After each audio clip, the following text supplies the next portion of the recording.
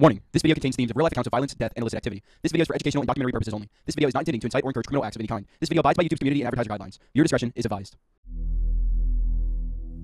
Welcome to today's video, where we'll be delving into the world of one of Australia's most notorious serial killers, Peter Dupas. While his name may not be as well known as some of his more infamous counterparts, the crimes he committed were just as heinous and brutal. Dubbed by the media as the pure evil killer, Peter Dupas was responsible for the murders of at least 3 women in the Melbourne area between the years of 1997 and 1999. His methods were particularly chilling, as he would stalk his victims for days, sometimes even weeks, before attacking them in their very own homes.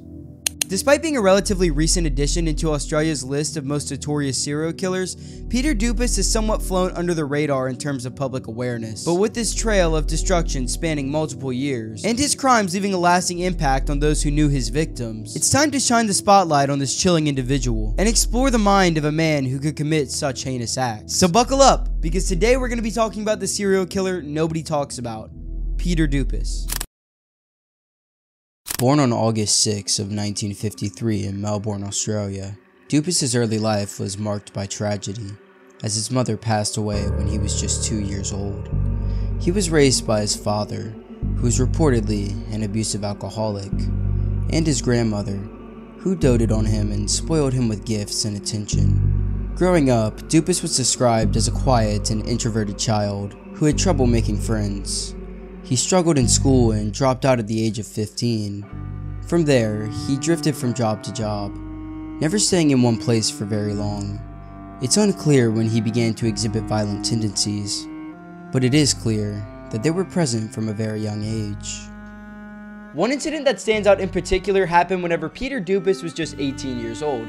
You see, Peter and his friends decided to go hang out as buds and have a good time. That's whenever they saw another group of young men and they got into an altercation. So what do you think happened? Do you think A, Peter Dupas just threw a punch? Do you think B, Peter Dupas pushed one of the other young men? Do you think C, Peter Dupas walked away? Or do you think D, Peter Dupas stabbed one of the young men with a broken bottle and gave him serious injuries? Well, if you picked that last one, you're correct. Anyways, all of this is a glimpse into the violence that would follow him years later down the road. So yeah, let's just get into the next part of his life. In the years leading up to his first murder in 1997, there were several warning signs that Peter Dupas was a danger to those around him. One of the most concerning was his history of violent behavior towards women. In the early 1990s, Dupas was convicted of rape and sentenced to a 16-year prison term. While he was incarcerated, he was also charged with the attempted murder of a fellow inmate, whom he had attacked with a razor blade. Despite these violent offenses, Dupas was released on parole in 1995. After his release, Dupas seemed to be trying to turn his life around.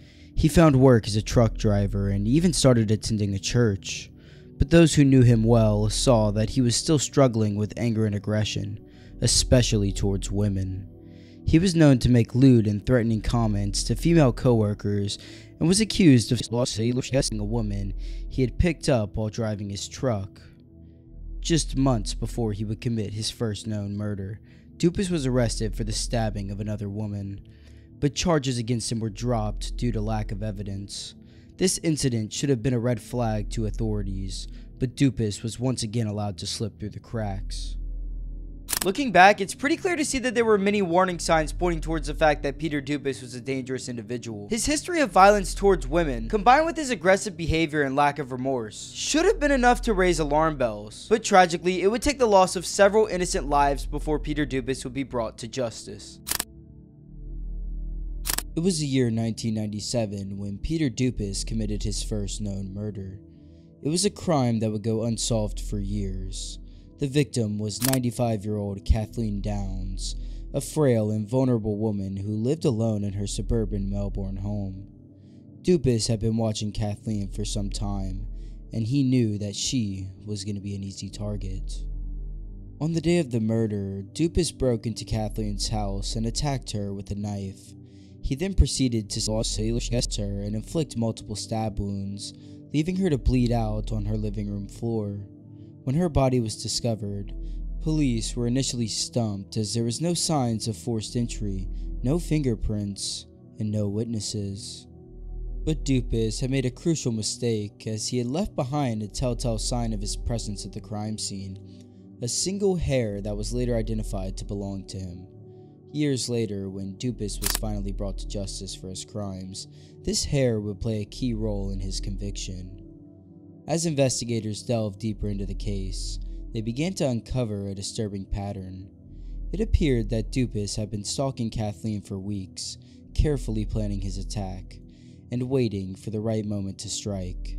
This was not a crime of passion or impulse, but a cold, calculated act of violence carried out by a man who derived pleasure from the suffering of others. Peter Dupas' second known murder took place just a year after his first, and it was just as brutal and senseless as the first. The victim was 27-year-old Nicole Patterson, a young mother who had recently moved to Melbourne with her husband and children. Dupas had been watching Nicole for some time, following her as she went about her daily routine. On April 19, 1999, he broke into her house while she was home alone with her 2-year-old son. He then attacked her with a knife, stabbing her repeatedly before leaving her to die in a pool of blood on her bedroom floor. After killing Nicole, Dupas stole her car and fled the scene, but he wasn't finished yet. 4 weeks later, he attacked another woman, stabbing her in the neck and leaving her for dead.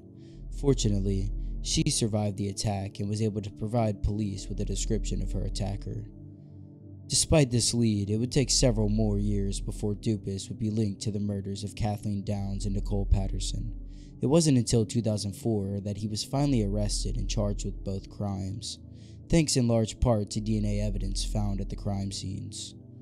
The senseless and horrific nature of Nicole's murder, along with Dupas' complete lack of empathy or remorse, is a chilling reminder of the dangers that lurk in our society. It's clear that Dupas was a deeply disturbed individual who derived pleasure from the suffering of others. His crimes have left a lasting impact on all those who knew his victims. In the next part of this series, we'll delve deeper into the mind of Peter Dupas and explore the motives behind his heinous acts. Margaret Mayer, 40, was a sex worker working in the Melbourne area who was last seen alive at the Safeway supermarket at 12:20 a.m. in Broadmeadows on October 4th of 1997. Her body was discovered under a cardboard box containing computer parts at 1:45 p.m. on the 4th of October of 1997 by a man who made the discovery while he was collecting aluminum beside Clifford Road, Somerton, with his wife and her sister. A black woolen glove was found near Mayer's body, which police later confirmed contained DNA matching that of Dupas. A post-mortem examination revealed that Mayer had suffered a stab wound to her left wrist, bruising to her neck, and blunt force trauma with a cinder block to the area of her right eyebrow, and lacerations to her right arm. Dupas was already serving a life sentence without parole for the murder of Patterson at the time of his arrest for the murder of Mayer, and during his 3-week trial, he infamously claimed, "It's a kangaroo court," before being led away by court staff to begin his sentence. Marcina Halvages was a 25-year-old Melbourne woman murdered in an attack on the 1st of November in 1997, while visiting her grandmother's grave in the Greek Orthodox section of Faulkner Cemetery in Faulkner, a northern suburb of Melbourne.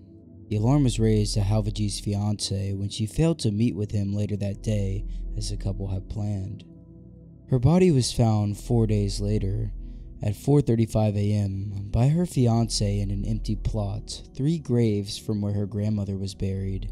Dupas' home was near the cemetery, and Halvages' murder remained unsolved until 1997, when the Victorian state government, together with the police, offered a $1 million Australian dollars reward for the information leading to an arrest. This reward was the 4th highest in Victoria's history. So just to recap, here are Dupas' crimes that he was charged with right here. And as you can see, he was obviously charged with a lot of the stuff that he did here and that we went through. And yeah, this whole video is just to remind you guys to stay vigilant. There are people like this that exist to this day, and they are willing to inflict pain on others. So be careful, guys, and if you like true crime, subscribe to the channel. Thank you, and I'll see you next time.